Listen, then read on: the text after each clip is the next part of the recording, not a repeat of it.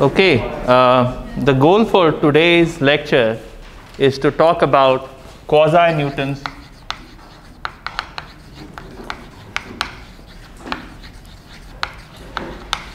method, and I'm going to go back to 1970s today. So we have learned in the previous lectures that gradient descent is a cool algorithm. It converges to a stationary point if at all it converges. The stationary point may not be optimal, but you can check the second order sufficient condition to prove optimality of that particular point. We learned about some different algorithms for solving different gradient descent algorithms for solving specific optimization problems. And we also learned that Newton's method is actually extremely fast, much faster than the regular gradient descent method. So now the problem that I'm facing now is I know in the gradient descent algorithm I'm computing the gradients. I'm computing gradient of fx naught, I'm computing gradient of fx1, gradient of fx2, and so on and so forth. So I'm computing, I have the sequence of gradients that I have already computed. I've invested a lot of time and effort in computing this gradient or the sequence of gradients, and I'm getting whatever convergence I'm getting, but I would like to have the convergence speed of the Newton's method. But Newton's method requires me to compute the second derivative of the function, and I don't want to invest the time and effort in computing the second derivative of the function. However, because I have computed the sequence of gradients, I can perhaps estimate what the curvature of the function looks like, at least approximately. If not exactly, I can at least have an approximate idea of the curvature of the function because I have computed the sequence of gradients. And so Quasi-Newton method is trying to use that sequence of gradient to come up with the second derivative inverse or an approximation of the second derivative inverse of the function at that point, so that we are able to take advantage of the fastness of the Newton's method without actually computing the second gradient of the function. So here is the idea. Let's write down what the gradient descent method is. Xk plus 1 equals xk plus alpha k minus alpha k dk, gradient of fxk, and I know that dk has to be a positive definite matrix. And so I have computed at time k, I have gradient of fx0, gradient of fx1, and so on, all the way up to fxk.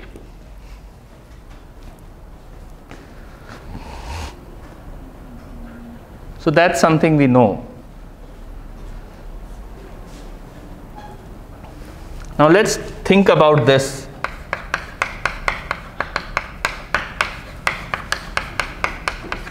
difference. What do you think this difference is equal to? Let's apply some Taylor series stuff. Well, not equal to, but maybe like approximately equal to. What is this approximately equal to, this difference?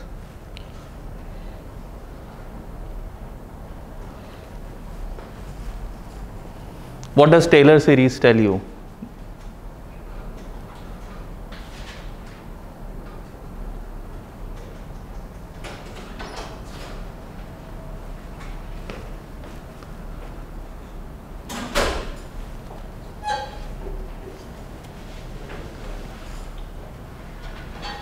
So a gradient at xk plus 1 minus gradient at xk. So Taylor series tells me that this is equal to the second derivative of the function, or rather the gradient of f, which is the second derivative, xk plus 1 minus xk. So that's the relationship that the two successive derivatives must satisfy. I mean, it's an approximate relationship, so we expect this to be satisfied. And this term here, we would ideally like it to be dk plus 1 inverse.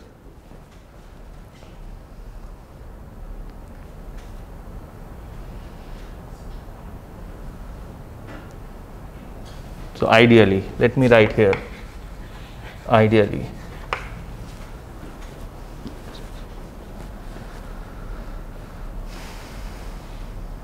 There are a lot of approximations we are doing here, okay? So just bear with me. None of these equations are going to be exact, but we'll still just continue for the sake of argument. We'll continue with this train of thought. So I have this bunch of gradients computed. I know that the difference of successive gradients must satisfy this expression approximately. And approximately, my dk plus 1 inverse should be this particular expression, gradient of second derivative of f at xk plus 1. Let me define a few quantities because we'll need it again and again. So I'm going to call xk plus 1 minus xk as pk, or I should write pk on the other side. So I'm going to define pk as xk plus 1 minus xk, qk as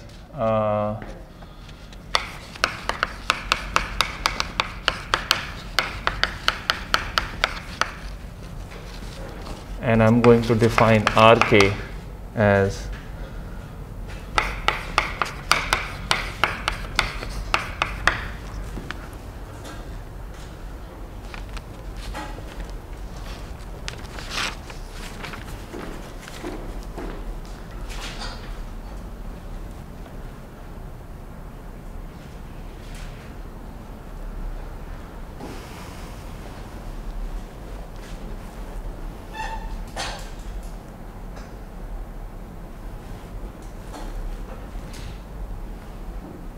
okay. So I've defined these three quantities, and I'll need these vectors several times. You should note all of them are in Rn. So these are all like vectors, they are not matrices.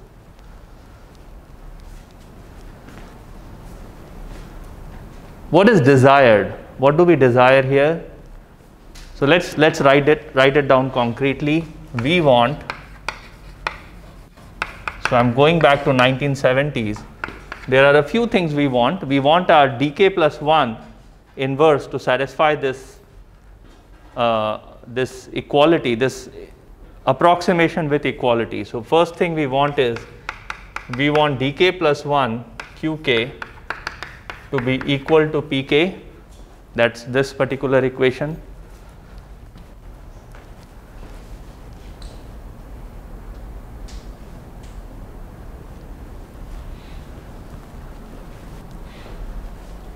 That is something we desire. What's the other thing we want? Do we need anything else besides this expression? So even though this is approximate equality, I'm just going to set it to be equal in this situation. Anything else we want from dk? Qk should be equal to the second derivative of pk. Right, so we want dk plus 1 to be second. We can't really enforce it because how do we know? We haven't really computed the second derivative, so we can't really enforce that constraint on dk. What other constraint do we need to enforce on dk? Something that we can verify.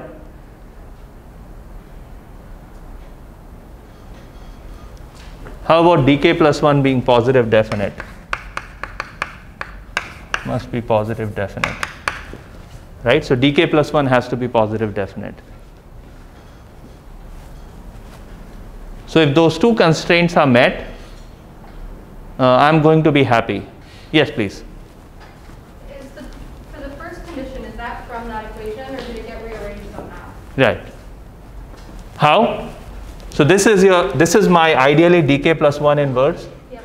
So I'm going to take it on the other side. This is my qk. This is my pk.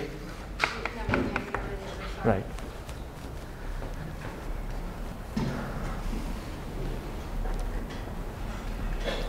Okay. Now at time k of the algorithm, I have this, or at time k plus 1, I have this algorithm. I have computed pk, and I have computed qk, and I have computed rk, and I have the value of dk, and I want to come up with dk plus 1. Okay, that's my goal, so that I can run the algorithm at k plus 1th step and get xk plus 2, and then repeat everything all over again. So I have all this information. Let's add the third thing. I know that my dk is positive definite because that's by choice. I want my dk plus 1 to be positive definite. So I want my dk plus 1 minus dk to be symmetric.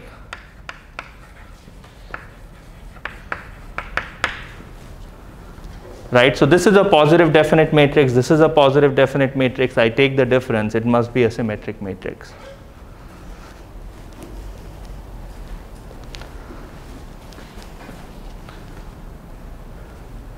And I somehow want to use these three vectors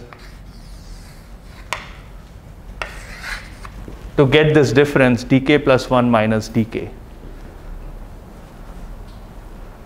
Okay, somebody posed this question to me in 1970s, and so now I have to think about how to solve this problem. How would you go about solving this problem? So I have these three requirements that somebody gave to me,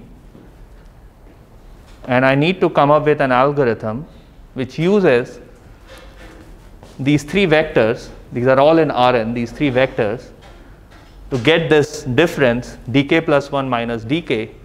And once I can estimate that difference, then I can just add this difference to dk, and I get the value of dk plus 1. And hopefully we will also be able to prove that dk plus 1 is positive definite and it satisfies this criteria.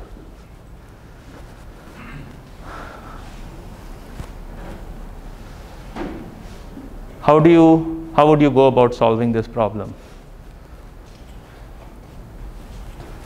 Let me erase this side.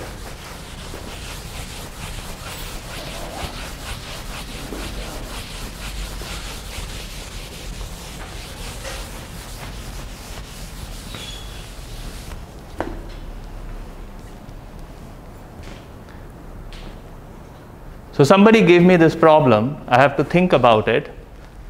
And let's start with this particular third requirement. So I want my dk plus 1 minus dk to be a symmetric matrix. What is a simple symmetric matrix?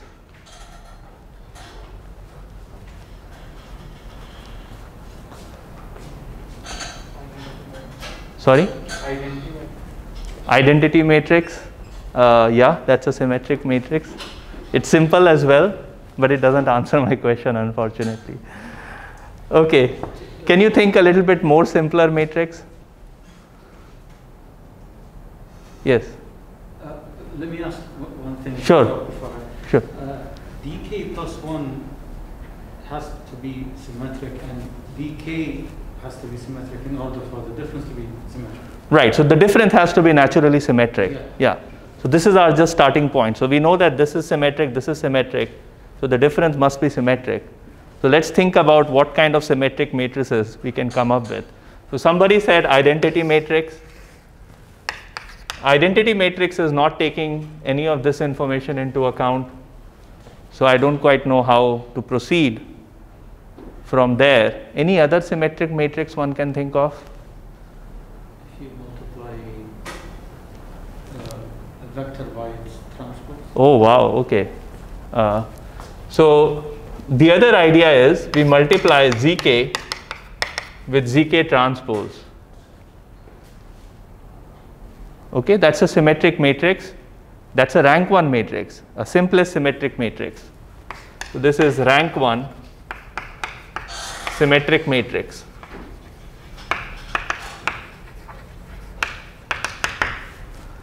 So I have a rank 1 symmetric matrix, ZK, ZK transpose. Okay, good. So I have a positive definite matrix. I have a rank 1 symmetric matrix. Actually, this is not just rank 1, this is positive semi-definite. Okay, so it's not just a symmetric matrix, it's actually a positive semi-definite matrix. Let's try to add one more scalar. So I want my dk plus 1 to be dk plus ak zk zk transpose, where I want, my requirement is ak must be greater than 0 and zk must be in Rn. So now I have two things to play with. Does it guarantee the second part? Does this expression guarantee the second part? Is dk plus 1 going to be positive definite if I make this constraint? So if ak is positive and zk is some vector, then this is a positive semi-definite matrix, this is a positive definite matrix. I add the two, I get a positive definite matrix. So number 2 is satisfied by making that choice. Number 3 is satisfied, number 2 is satisfied. Oh, so I just have to worry about how to satisfy number 1. This is pretty much the only thing I need to satisfy. So the question is, find ak in ak greater than 0, zk in Rn, such that dk plus 1 qk equals to pk. That's my problem. Okay, I need to solve this problem.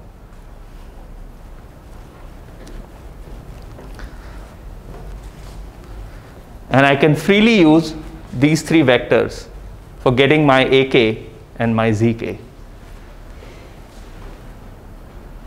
I have 3 vectors and I have 2 unknowns. And I have 1 constraint.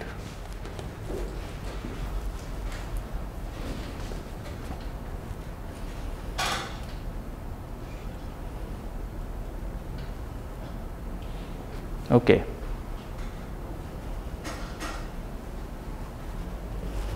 Any questions so far? Anything unusual? Yes, please. Just to make this clear, now we are at k time. At k time. And we have computed xk plus 1. We have computed the gradient of xk plus 1. Xk plus 1. That's right. Using dk. Using dk, yes. Now the question is, I need dk plus 1 in order to proceed to the next time step. Of course, the first time around, dk is like identity or whatever. You pick dk. D0 is identity or some other symmetric matrix that you are comfortable with.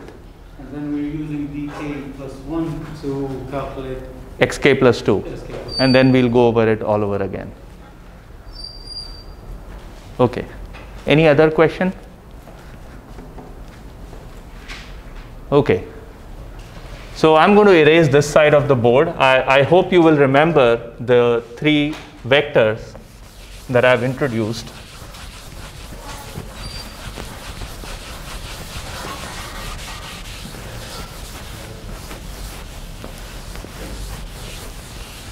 Okay. Let's substitute this particular expression in this constraint. So what do I get?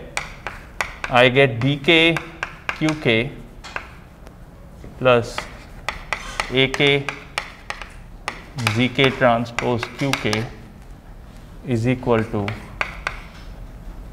pk.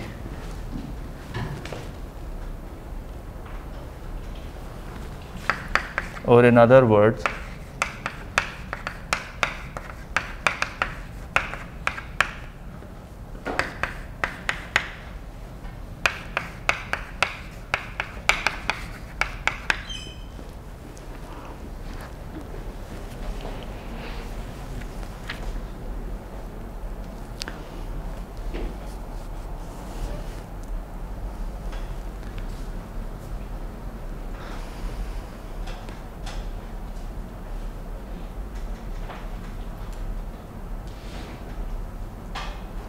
I think I should write qk here.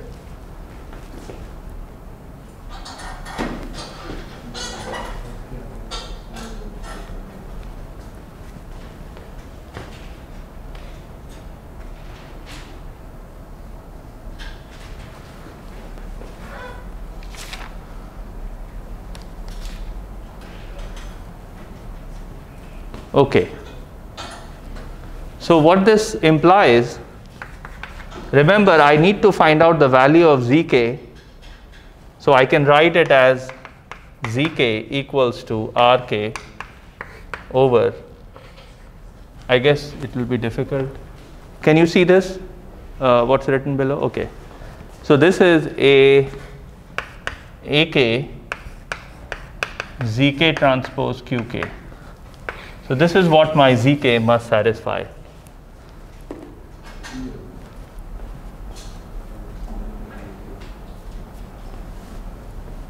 So zk should be rk divided by ak zk transpose qk.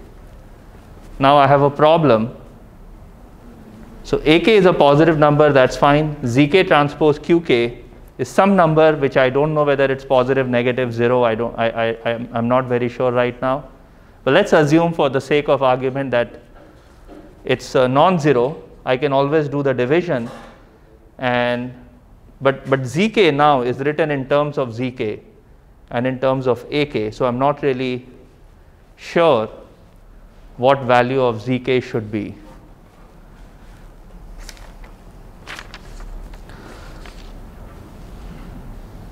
So let's try to do something else. Okay. I know that ak zk zk transpose qk is equal to rk. So this implies that ak zk transpose qk zk transpose qk equals to rk transpose qk. This is another expression I have. So I multiplied both sides by qk transpose in this equation. So I get that expression.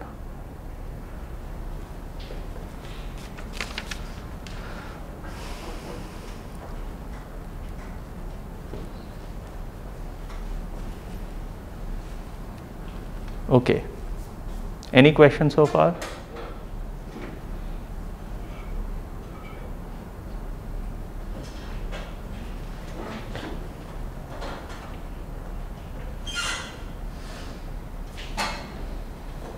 No question? So let's think about it.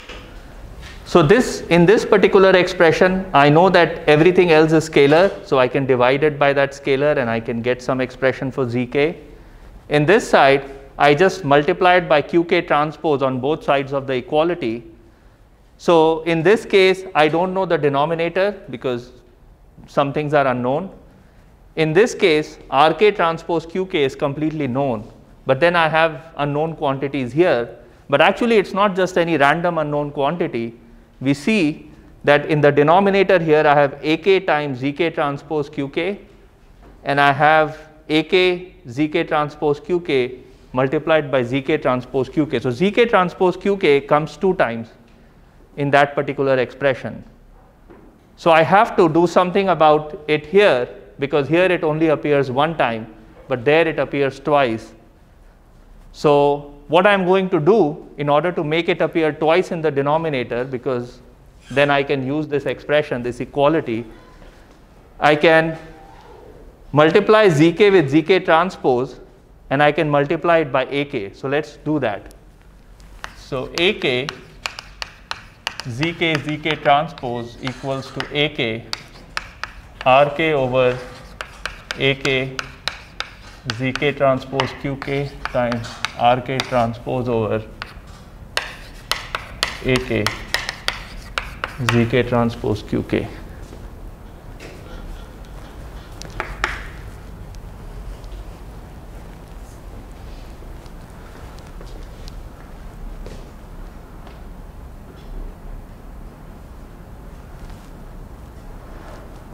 What's there in the denominator there? Professor, Yes, please. how did you get that?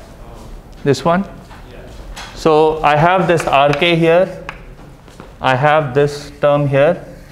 I can multiply both sides by QK transpose. So what do I get? I get AK, QK transpose ZK, ZK transpose QK. And I have RK transpose QK on this side. Now, QK transpose ZK and ZK transpose QK are the same variable because they are sort of inner product of two vectors. So it's just a scalar. Doesn't matter which way you want to take it, look at it. Does that help you? Yeah. Okay. So what's in the denominator here? Okay, so this is the matrix I care about because this is the matrix that appears here in the update expression for dk plus 1. But what I have here is RK transpose over. This AK gets cancelled with this AK, and in the denominator I have AK ZK transpose QK ZK transpose QK, which I exactly know what that expression is equal to. It's RK transpose QK. Let me write it in a different way.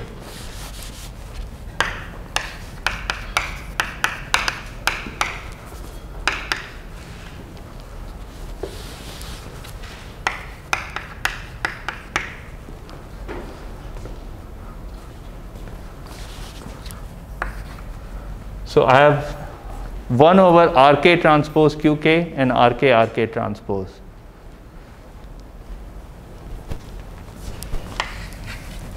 This would be my AK and this would be my ZK.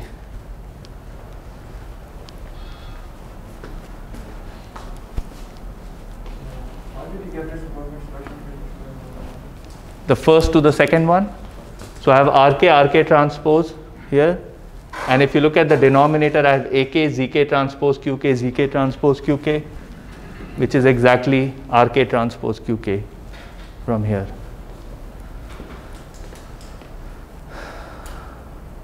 Okay.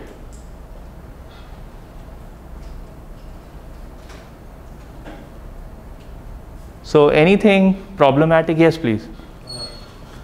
The third expression, if you are taking a transpose of ZK, will the transpose be just for the numerator? Just in the numerator, yes. I mean, denominator is a scalar. So RK is a vector, QK is a vector. So RK transpose QK is a scalar, right?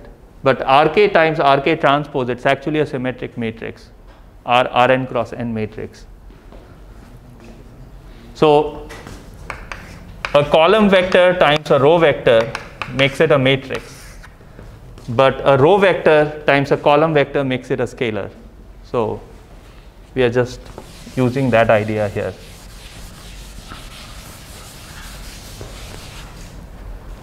Okay. What is the problem with this approach? So we came up with a rank 1 update for dk. So this is a rank 1 update for dk, which means that I'm adding a rank 1 matrix to dk to get dk plus 1. So I have a rank 1 update, AK, ZK, ZK transpose. What do you think is a problem with this approach? Is there something wrong with this expression for AK, ZK, ZK transpose? What could go wrong in this expression?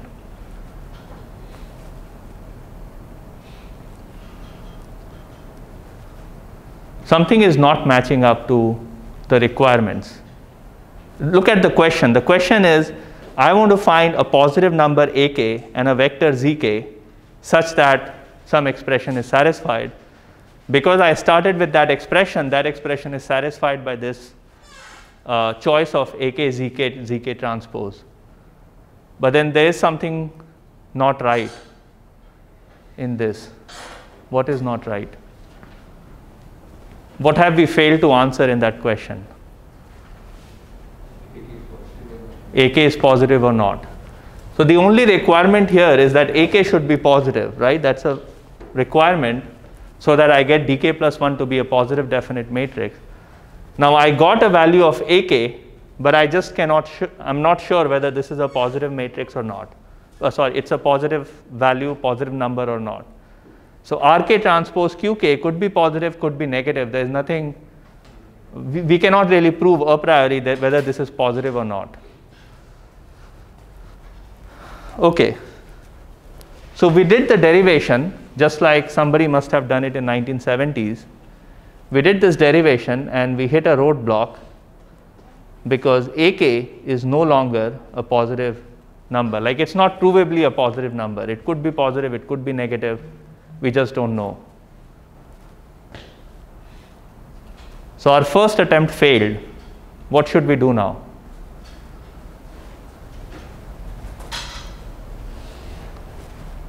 Our first attempt at updating DK using all the information that we know seems to have failed.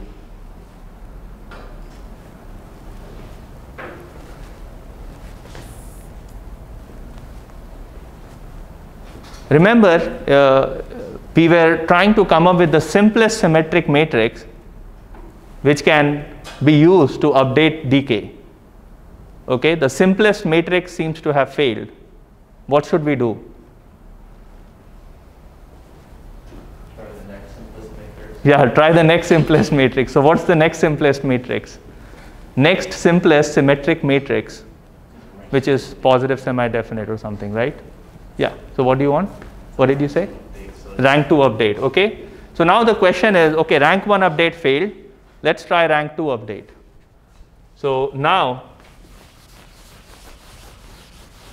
I have essentially the same question, but now I have AK1, ZK1, ZK1 transpose plus AK2, ZK2, ZK2 transpose. So let's try rank 2 update and update my DK so that we satisfy all the 3 requirements we had mentioned. Now again, this particular matrix is a rank 2 matrix, rank 2 symmetric positive semi-definite matrix. Assuming that AK1 and AK2 are positive numbers, then this is a rank 2 symmetric positive semi-definite matrix. Now the question is, how do we update DK? So somebody went through this whole derivation for rank 2 matrix, which is complicated, but it's there in some other book on optimization, not in the textbook. But I'll directly give you what the rank 2 matrix look like. So I'm going to define 2 more vectors, Vk, which is Pk over Pk transpose Qk minus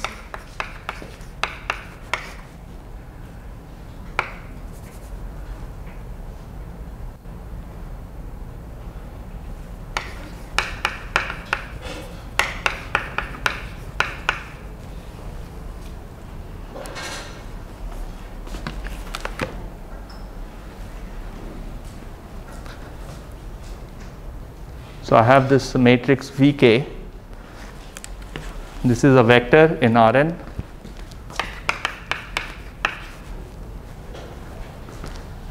And my update dk plus 1 will be dk plus pk transpose over pk transpose qk minus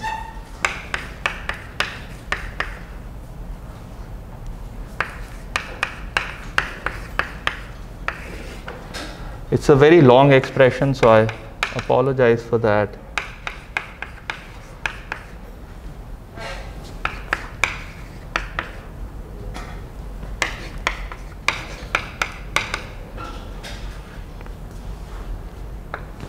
Times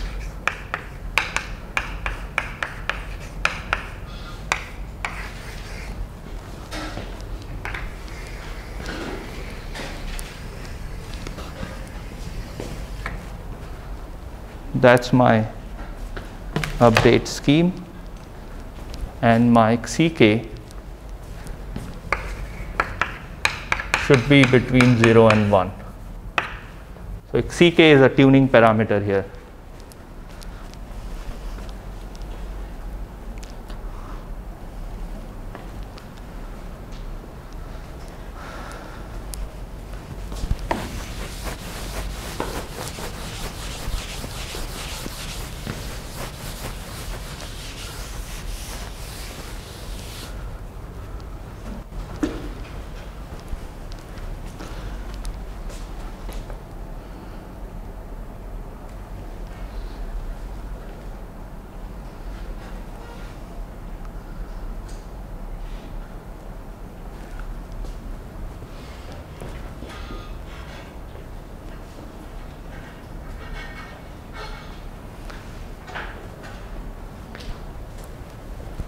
So Ck equals to 0 is known as DFP method.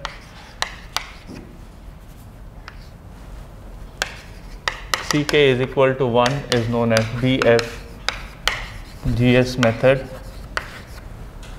and this is superior in practice. But this is the first algorithm. So this is the first Quasi Newton algorithm.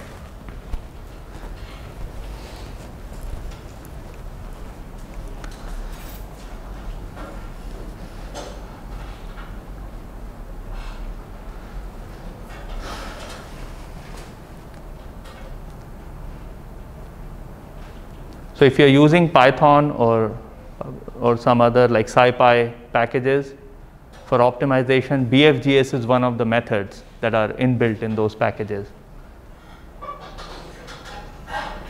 So it's one of those Quasi Newton methods. Now of course, when Ck is equal to 0, this is a rank 2 update. When Ck is equal to 1, oh, did I write C1? It should be Ck. So when Ck is equal to 1, this is again a rank 2 matrix or rank 2 update. So now later on people just said, okay, why not we just add Ck between 0 and 1. Now it becomes a rank 3 update, but whatever, it still works. And the two extreme endpoints are rank 2 updates. The typical inbuilt algorithms will be BFGS method where Ck is equal to 1. But you know, if you are implementing the algorithm, you can perhaps through trial and error identify a more appropriate value of Ck, which leads to faster convergence. But that requires some amount of experience. There is no a priori way to know that. Now one thing that we are still curious about is, okay, fine, we do a rank 2 update, but I have all these numbers in the denominator, numerator, there is a negative sign. How do I know that this is a positive definite matrix? Even though dk is a positive definite matrix, after doing all this complex calculation, there is, I'm not very sure whether dk plus 1 is going to be a positive definite matrix. At least it's not very clear by looking at this expression. So here is the result, which we should know about. So this is the proposition 2.2.1 from the book, Nonlinear Programming, 3rd edition. So dk is positive definite, and alpha k is chosen such that gradient fxk plus 1 transpose dk, or fxk transpose dk, is less than gradient fxk plus 1 transpose dk. Then dk plus 1 is positive definite.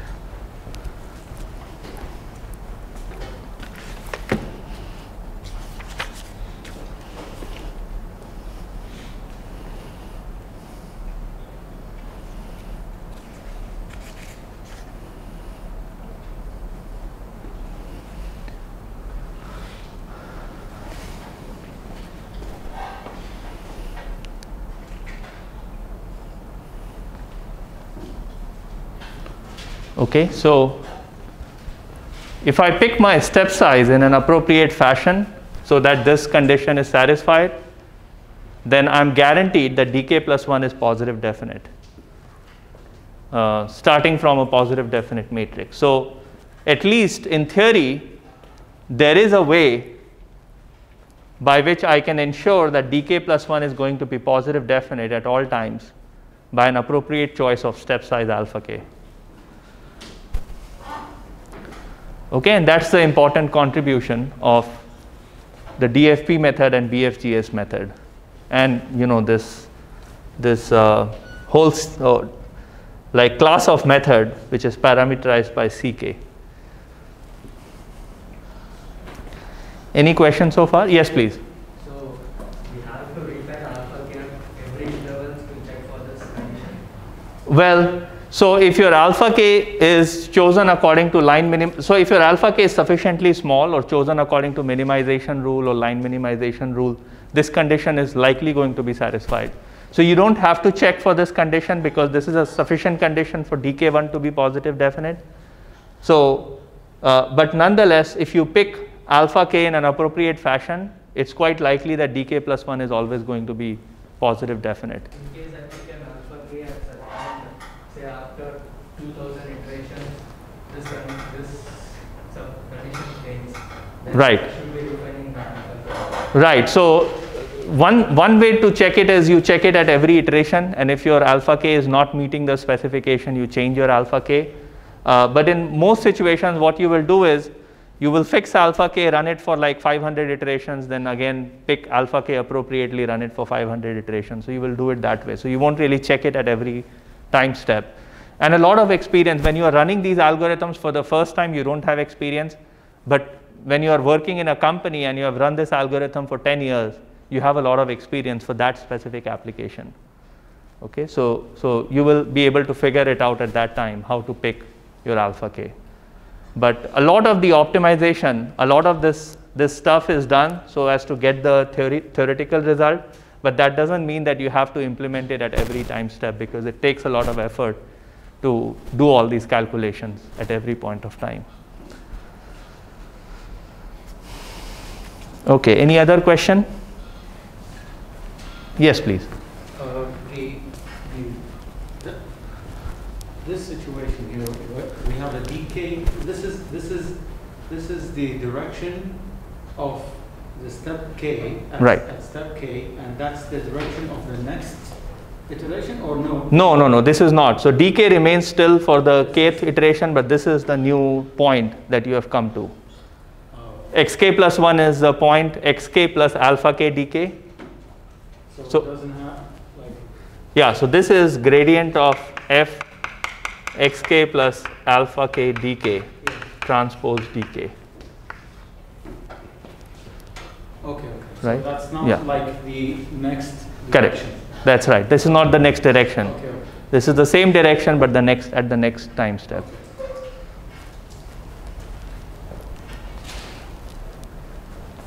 Yeah, if you pick very large step size, then this condition may not be satisfied. But if your step size is small, then this condition will be satisfied. So, any other question? Okay. So now let's look at it. So we have pk, qk, and rk. These were the three vectors given to us. Rk doesn't appear here. So we only have pk and qk, and we have dk. And we computed dk in a way by which, so the goal here was to try and imitate the Newton's method. And what we did was we came up with a nonlinear transformation of pk and qk. These are the two matrices that we know of. So we came up with a nonlinear transformation of pk and qk in order to come up with an update method for dk, right? One could think about it in a slightly different fashion, which is, look, I have computed all these gradients, and I know that there is a nonlinear transformation that could get me to the solution much faster. But is there a linear transformation? So I don't want to do nonlinear transformation. I want to do just a linear transformation using all these gradients that I have computed so far, so that I can converge to the solution faster. So the goal is still the same. I want to get to the solution as soon as possible. But instead of doing a nonlinear transformation, I want to do a linear transformation. So let's think about what that algorithm is going to look like. Can I erase this side? Everyone has written? Okay. So let me talk about, I'm going to just introduce the next topic, and we'll talk about it in more details in the next class on Wednesday.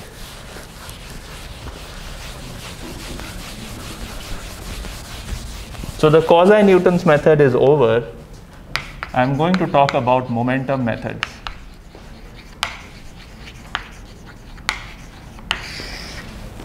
Now, of course, I wasn't born in 1970s, so I don't quite know what the history is, but the momentum methods were also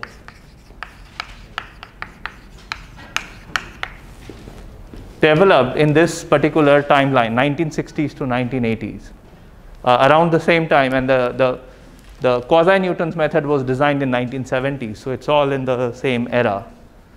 But I don't quite know what the history is for this class of methods.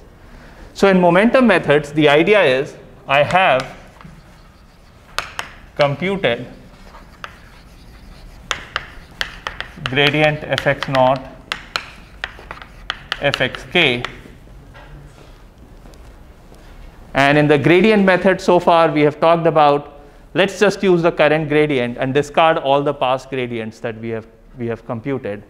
Then Quasi-Newton people came in and said, hey, look, you have computed the gradients, why not just use it in a nonlinear fashion to get to the solution faster and sort of imitate the Newton's method.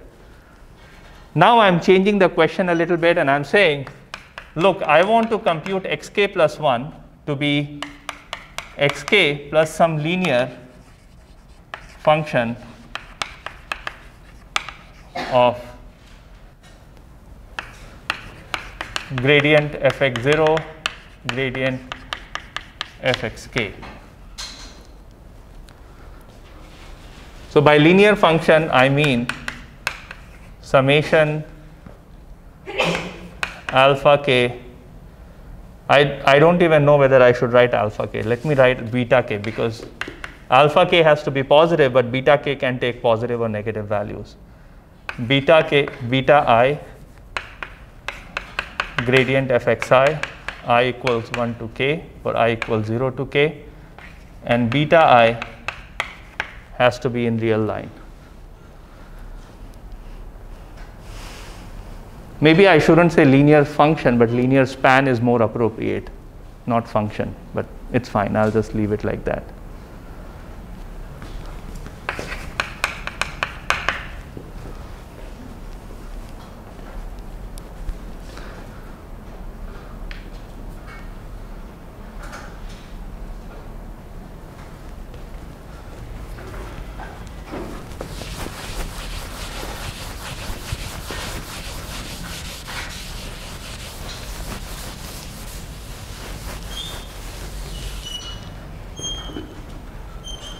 Okay. So I have this question that I've computed all these gradients. I don't want to do any nonlinear computation. I just want to pick appropriate scalars beta I, so that xk plus this whole summation can get me closer to the optimal solution. Now naturally, you have more degrees of freedom here. You have a lot of information from the past, and you have the freedom to pick beta I as you please. So you should be able to get to the solution faster, right? And two people, Polyak and Nesterov, in 1960s and 1980s respectively, they came up with a class of solutions now known as class of algorithms now known as momentum methods. So heavy ball method and Nesterov's momentum method. So these are the two methods where we cleverly pick beta I and use the past gradient information to speed up the convergence and get the best theoretical convergence rate that you can get within this class of algorithms. Okay, so we fixed the class of algorithms where the descent direction dk has to be a linear span. Within the linear span of the gradients that you have computed, you have the ultimate lower bound, like you cannot get a better convergence rate than that. And so they came up with methods which can achieve that particular convergence rate. So we'll talk a bit about that in the next class. What I'm going to do is, there is of course a whole bunch of things that I covered in the previous last year's course. I had covered exactly what their line of thinking was with all the proofs and stuff. But I think this year I'm going to skip over the proof and I'm going to directly jump into the momentum method and talk about what exactly that algorithm is about, instead of talking about the reasons to get to the momentum method. So we'll talk about that in the next class. And if time permits, we will move on to the next topic, which is optimization over convex set. So that's we are ending the gradient descent algorithms for unconstrained optimization now. Thank you.